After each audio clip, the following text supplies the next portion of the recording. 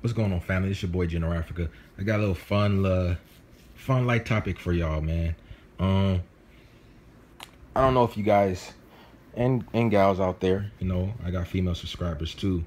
No, but I look at I watch the NBA a little bit. You know, I used to watch the NFL a lot more. I really haven't been on the NFL this year. I've been following more of the NBA for whatever reason.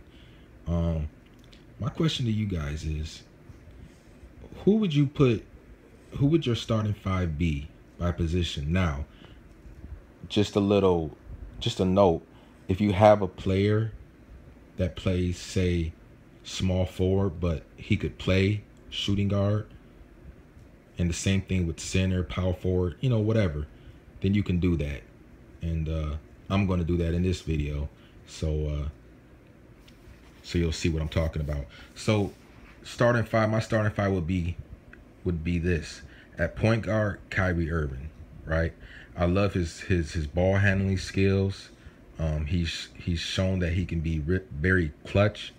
I feel like he's improved in his passing abilities and vision, and he's a real good shot. So Kyrie Irving definitely number one. At number two, I was really struggling with this because I'm a Spurs fan actually, but I'm also a fan of Jimmy Butler. So I really went back and forth with these two. But my number three pick pretty much made me decide on who I was going to pick at shooting guard. So I put not Kyrie. I put Kawhi Leonard at two. To me, it's no question he can guard any shooting guard in the league. He has great defense.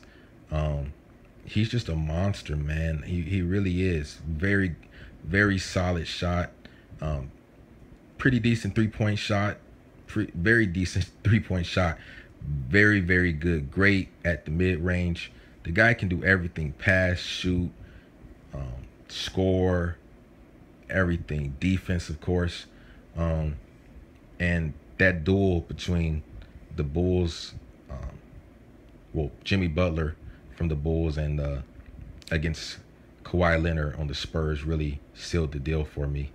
So I'd put him at two. At three, LeBron James. I'm not even going to explain that.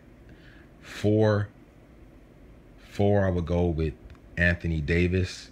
The dude is just a monster, man. He's really having a breakout year. He can play 4 and 5. Dude can do everything, man. I'm not even going to get into that. He can do everything. 5. This was probably the hardest for me.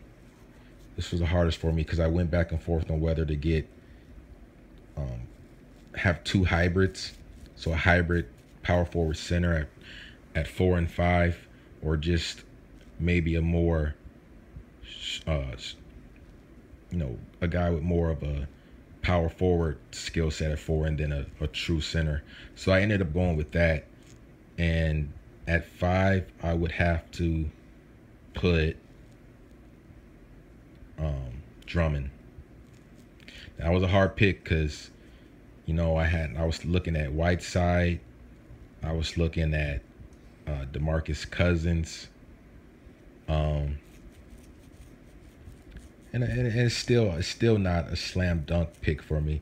But what did it for why I didn't put Whiteside in there was just because he's great defensively. Offensively, he's very good too, but not as good as I want him to be. And I don't know why I picked.